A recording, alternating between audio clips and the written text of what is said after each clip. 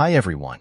If you've been trying to figure out how to blur out an object or someone's face in your video like the one I'm showing you right now, then you've come to the right place, because I'm going to show you how to do just that. Alright, so here I've got the original video added to the main track. The first step here is to add a blur effect above this main track. To do that, click the Effects tab on the Library panel, and then search for Blur.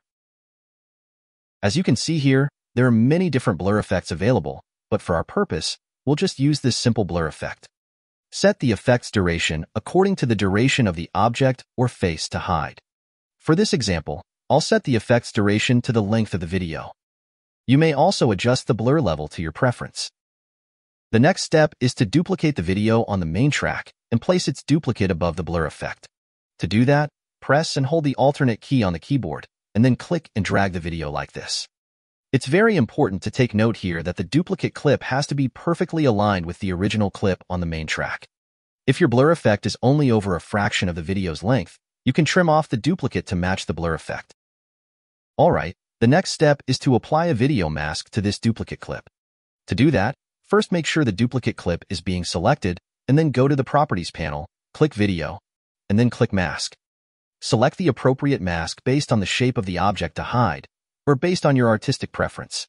For this example, since we're hiding a person's face, we're gonna apply a circle mask.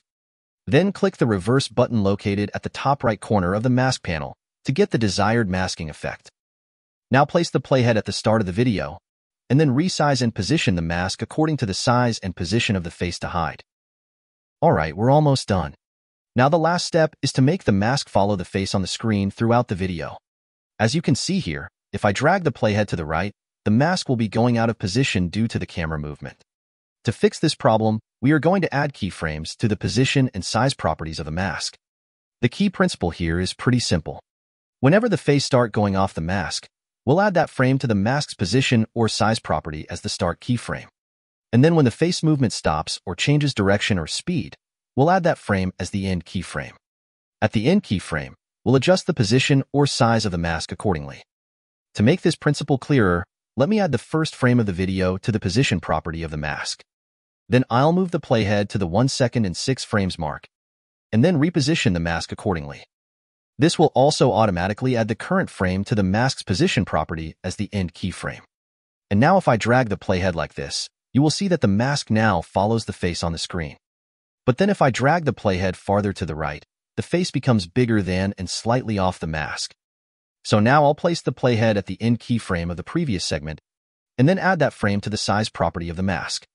After that, I'll move the playhead to the 2 seconds and 11 frames mark, and then resize and reposition the mask accordingly. Now as you can see here, not only will the mask follow the face, but also resize itself accordingly. Alright, so you can repeat these steps until the end of the video to make sure that the mask always follows the face to hide.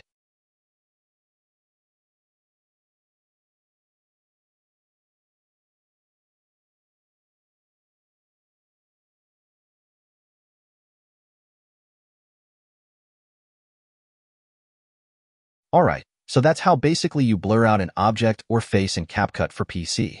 I hope you find this tutorial useful, and thank you for watching.